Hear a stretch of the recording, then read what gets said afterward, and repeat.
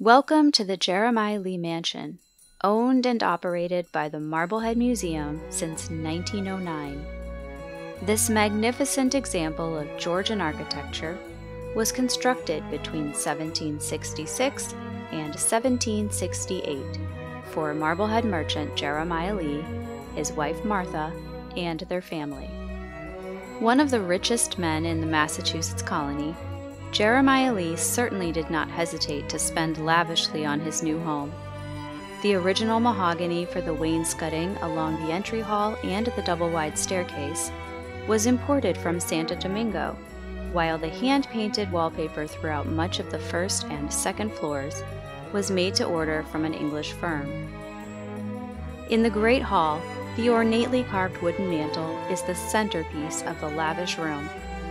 The townspeople welcomed and entertained dignitaries in this very room, including the Marquis de Lafayette and President George Washington. The family's private parlor offered a more relaxed, informal atmosphere for conversation, family meals, and other diversions. The counting room was Jeremiah Lee's office space, where his ship captains and others could come to discuss business. There is a double-doored safe built into the chimney to protect cash and important papers. The kitchen was a workspace. Household staff, including enslaved individuals, toiled here to produce meals for the family on a daily basis, as well as extravagant spreads for balls and parties.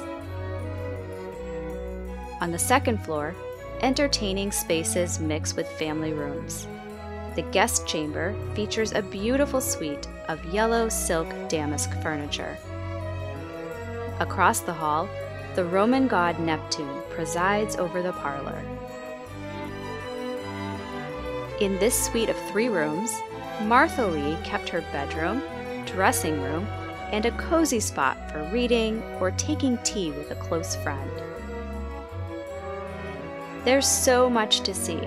All 3 floors are included on a tour of the mansion, and you'll be accompanied by an experienced guide who will share stories about the Lee family, the mansion, and Marblehead. Learn more by visiting our website, marbleheadmuseum.org. Thank you to the North of Boston Convention and Visitors Bureau and the Massachusetts Office of Travel and Tourism for funding this video tour.